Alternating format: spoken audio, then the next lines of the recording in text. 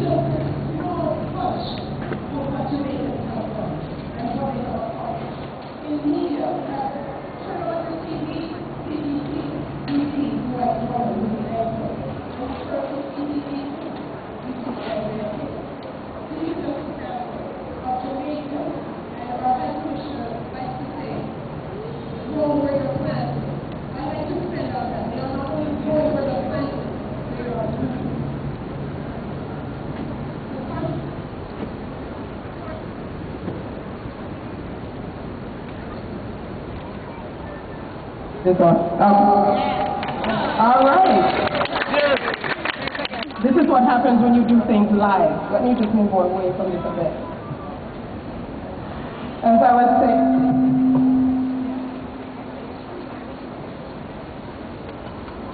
the contributions of Jamaicans are visible in the landscape, from the small businesses, the West Indian grocery stores, the barber shop, the restaurants, our Western Union, Jamaica National, Victoria Mutual, financial institutions, which are considered the backbone of this country.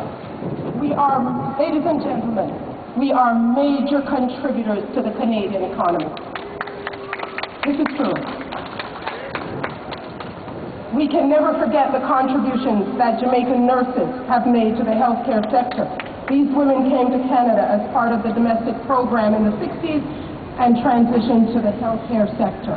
So, ladies and gentlemen, we are in every facet of this country. As we celebrate this milestone in history, let us not forget the journey that brought us here, the sacrifices that were made as we look forward with anticipation to the journey ahead.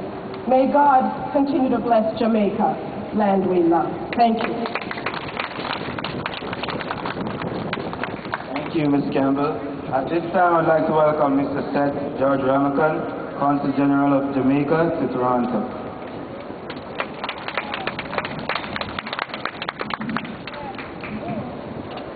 Master of Ceremonies, Mr. Lance Roach, President of the Jamaican Canadian Association, Ms. Audrey Campbell, Deputy High Commissioner and Councillor, Ms. Laura McNeil, newly elected MPP, Ms. Mitzi Hunter,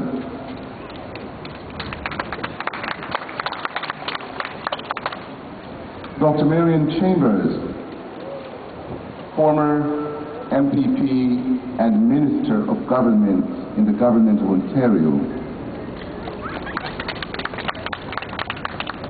and Dr. Alvin Curling, former Member of Parliament and Speaker of the House of Representatives in Ontario.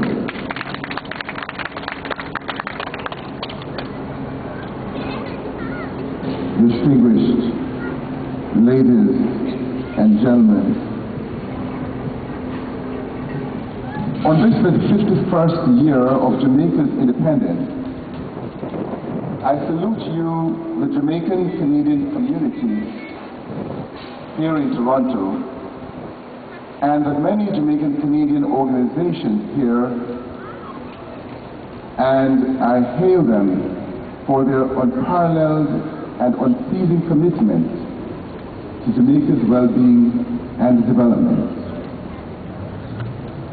This unparalleled commitment was recently demonstrated by the strong Canadian presence and participation in the recent 5th Biennial Jamaica Diaspora Conference in Montego Bay, Jamaica in June 2013.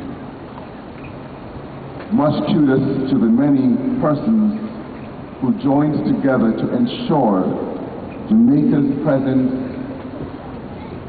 Jamaican Canadian presence in Jamaica, and for the great work that you continue to do.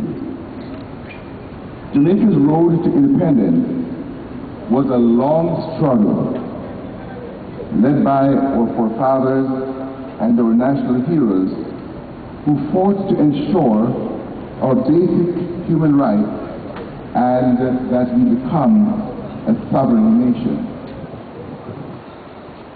Over the period of our independence, Jamaica has made remarkable gains that have positioned our nation globally as a major player in the international forum and in the fields of academia, the fields of sport, the fields of music and culture, and many other disciplines.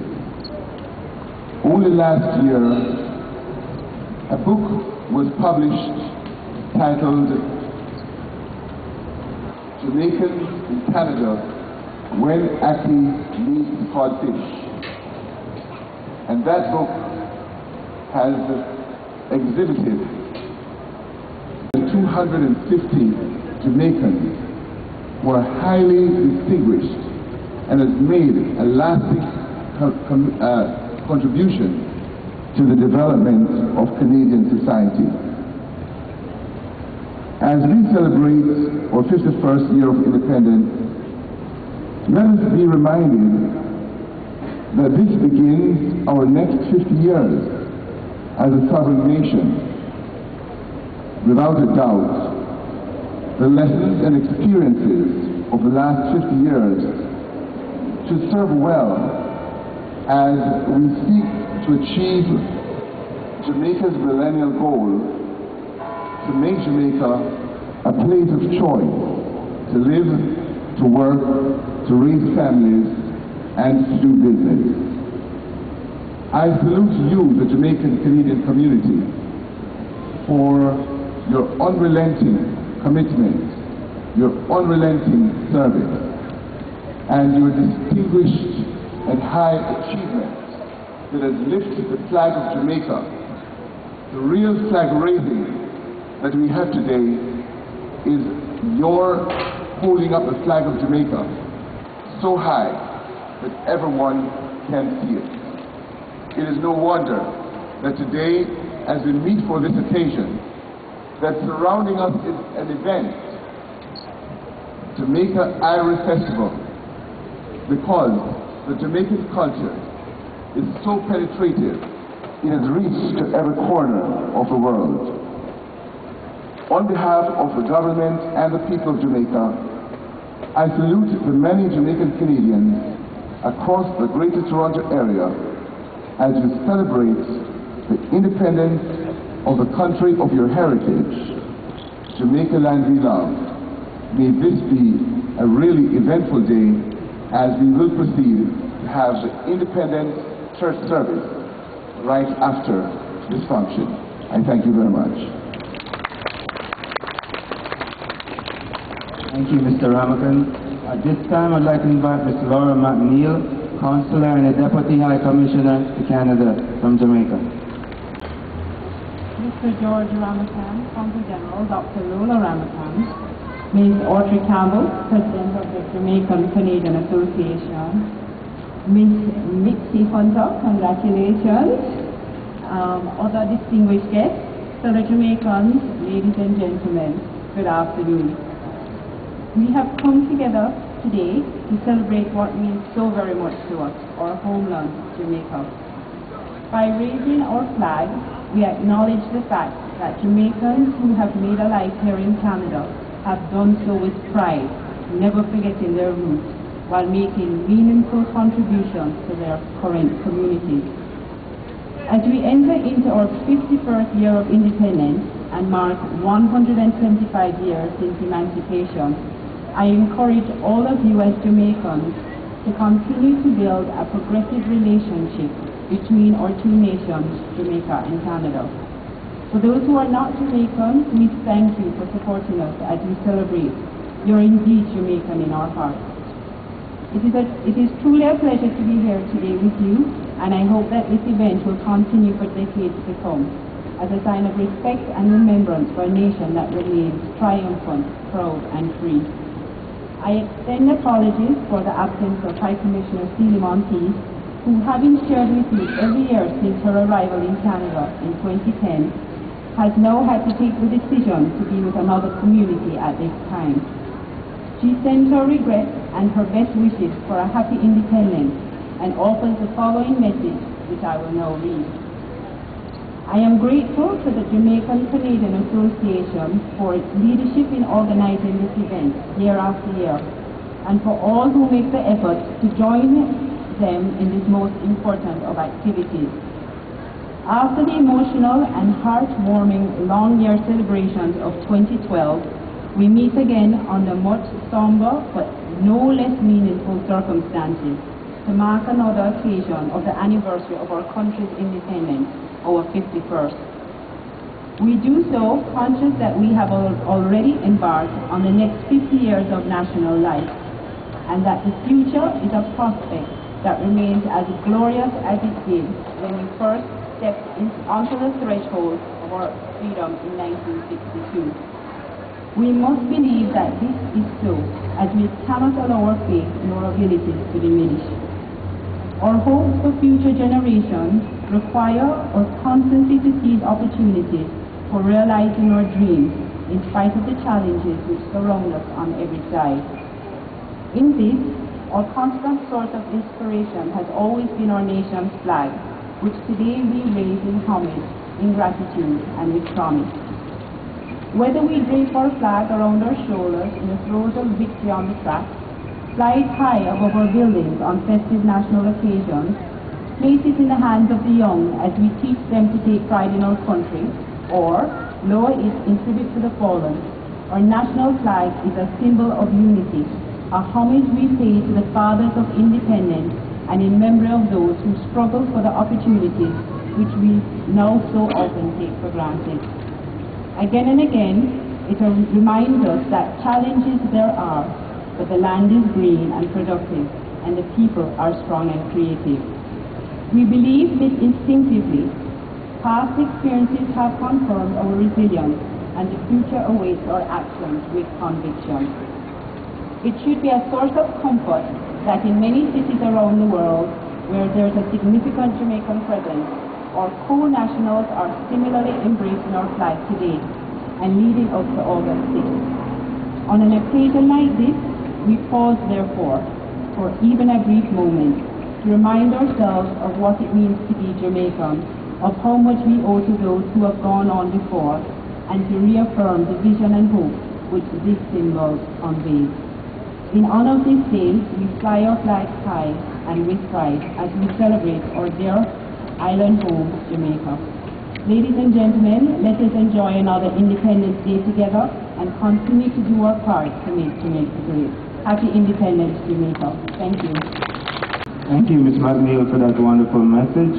At this time, I'd like to welcome Ms. Mitzi Hunter, MPP for Scarborough-Gilbert. Master of Ceremony, Mr. Lance Roach, Reverend Cornell Savage, Ms. Audrey Campbell, President of the Jamaica Canadian Association, Mr. Seth George Ramakan, Consul General of Jamaica, and Dr. Ramakan, Ms. Laura McNeil, ladies and gentlemen, good afternoon. I'm so honored to be here, standing before you today, and to be joined by Dr. Marianne Chambers and Dr. Alvin Curling.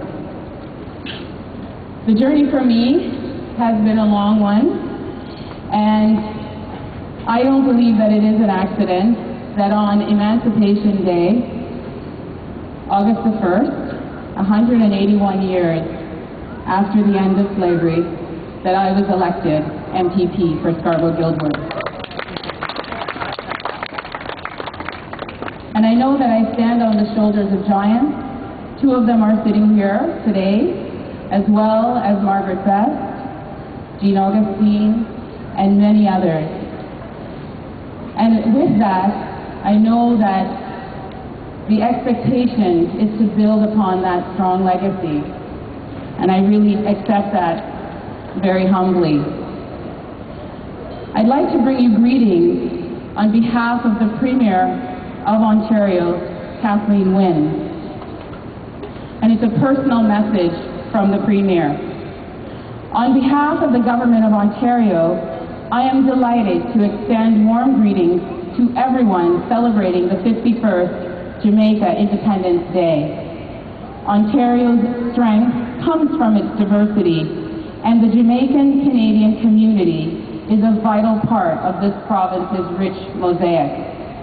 I commend the Jamaican Canadian community for its many invaluable contributions to the social, cultural, and economic life of our province.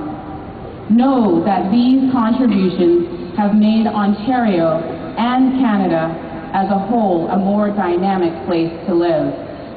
This joyful day is an ideal opportunity to reflect on the rich heritage and traditions that define and distinguish your community. May this also be a celebration of the food, music, and vibrant culture for which Jamaican Canadians are well known. Please accept my best wishes for an enjoyable and memorable celebration. Kathleen Wynne, Premier.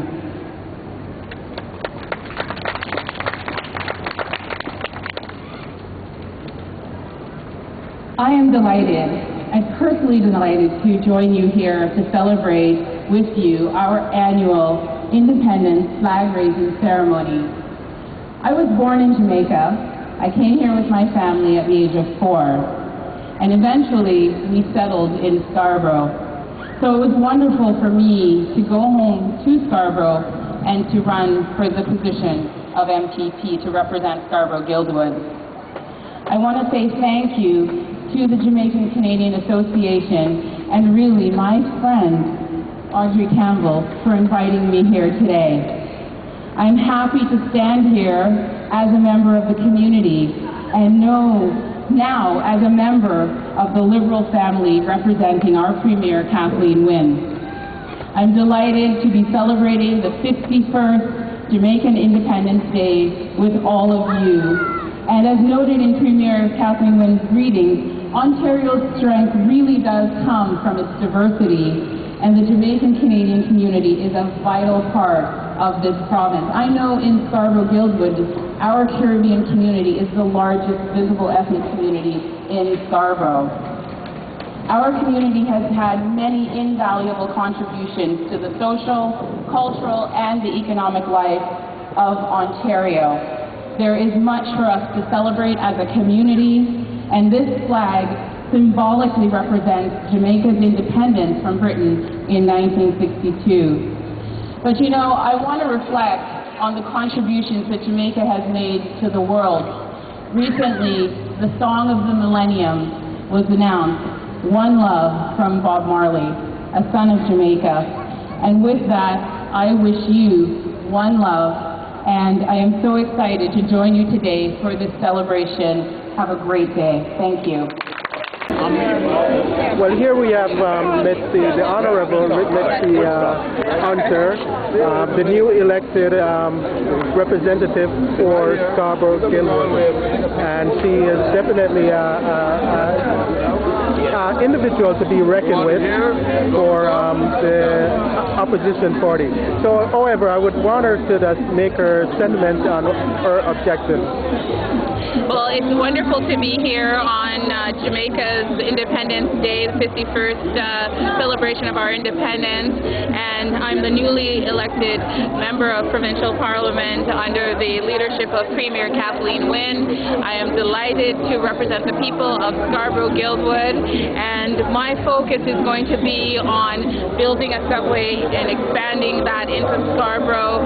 It will create jobs and help build our economy. I'm also very passionate about young people and jobs for young people, and ensuring that our youth strategy is benefiting the young people of Scarborough-Guildwood. I also have met so many wonderful seniors as I was campaigning, and I know that we have to care for our seniors, and that will also be a focus of mine, as well as affordable housing. So those are some of the priorities that I have, but I'm just getting started, and I can't wait to join my other Liberal colleagues at Queen's Park and be that strong voice for the people of Scarborough-Guildwood. Well, thank you kindly, and hope to have further dialogue with yourself, and may the future be bright for you. Well, thank you for having me, and I wish you and your audience all the best. Thank you, Ms. Hunter. At this time, I'd like to welcome Reverend Savage again to lead us in prayer for their independence. I invite you to stand as you are able as the prayer is printed in the bulletin, in the program, and I invite you to respond where it says audience. Ending, we pause to recognize your greatness, which surpasses all understanding. We stand on the holy ground of history, recognizing your divine help in ages past and our hope for years to come. Deal graciously with us, O Lord, that this time of celebration may be marked with our choicest blessings as we offer thanks for heroes and patriots who won our freedom. Let us respond with the words, "Hear us, O Lord." Let us pray that we may cherish the noble traditions, the right for freedom through blood and sacrifice, and remember with gratitude the labors of our heroes.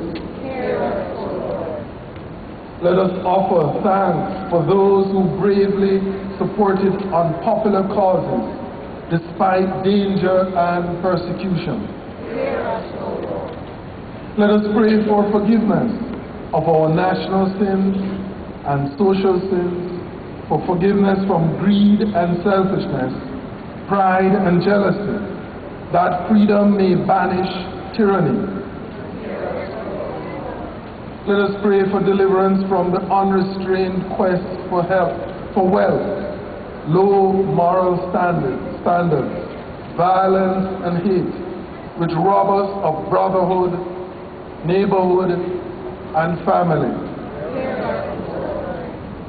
Grant, O Lord, to Jamaica, land we love, a clear vision of our highest good, and to our leaders, a clear judgment as to how that good may be attained. O God of power, truth, and peace. We pray your blessing upon all the independence deliberations and celebrations at this time. Give us vision. Give us wisdom lest we perish. May the influence of your good spirit prevent any inflammatory word, provocative deed, and may we all be drawn together in fellowship and in purpose and reconciliation, ever mindful that if the Son therefore shall make you free, you are free indeed. For yours is the kingdom, the power, and the glory, forever and ever. Amen.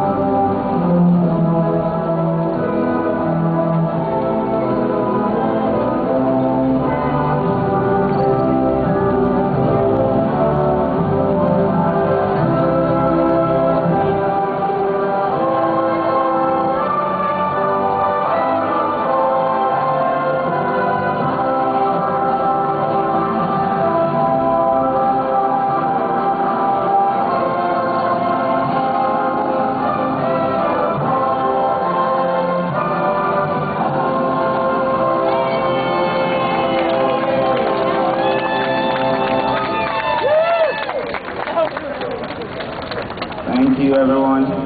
Before I give the closing remarks, I would like to say a few things that we have on the agenda coming up at the Jamaica Canadian Association.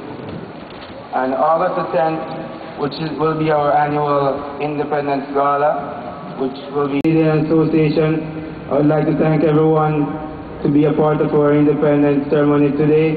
And also I'd like to thank IRFS for providing the space for us, their equipment. They have been so great to us throughout the years, and I really thank them for that.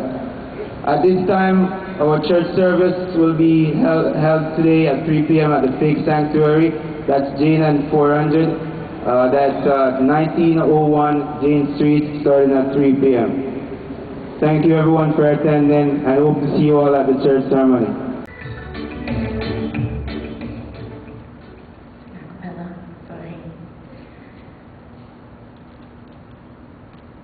Great is thy faithfulness, great is thy faithfulness, morning by morning, new mercies I see. And all I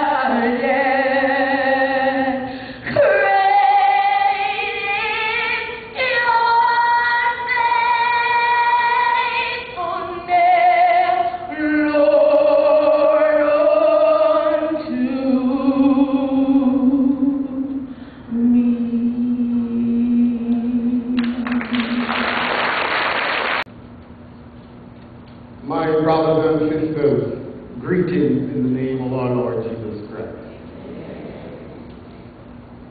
All protocol having previously observed, permit me to just endorse the greetings that have been shared by others here this afternoon.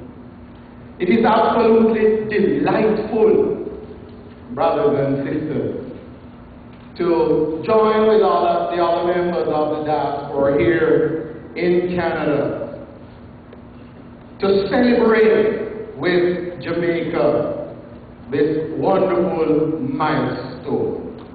I want to say Jamaica, land we love, because that is the official name of our country. We grew up hearing Jamaica, land we love, and some of us thought that that was the full name of our country. So I want to celebrate this wonderful milestone with my country, Jamaica, land we love. 175 years since emancipation. 51 years since political independence. That's a whole heap to celebrate. You know, brothers and sisters, this is a truly exciting time for us. Really, really exciting. The barbecue grills have been steamed up and things are going to happen tomorrow. I can't tell you about all that's going to go down tomorrow and for the rest of today. But it's an exciting time among Jamaicans here and at home. But I have been tasked this afternoon to ensure that when we leave here and we are engrossed in the celebration, that we also do some serious reflection. I am tasked to ensure that when we are done, we will be able to commit ourselves to community action and to do something on behalf of our country. So let me ask you to join with me as I try to explore that passage of scripture which was read from the book of Joshua chapter 4. And to see if we can engage this text a little bit, to see how the principles of this passage may be embraced, so that all of us may be edified when we leave here this evening. My brothers and sisters, Jordan was a long time in coming. Centuries ago, God had made a promise to Abraham of giving them a land. But between promise and possession, a whole lot of things happened. A whole lot of things. The promise over here and the possession over here, between that, there was Pharaoh. And there was the Red Sea. And now Jordan. And our brothers and sisters had to navigate treacherous waters in order to get from promise to possession. But this particular day, they were on the banks of Jordan, and they were about to enter into the promised land. It was about to become a transition for them from promise to possession. And they had an experience when they came out of Egypt. When they were making their transition from slavery to freedom, the Red Sea stood between them and freedom. But they had a God who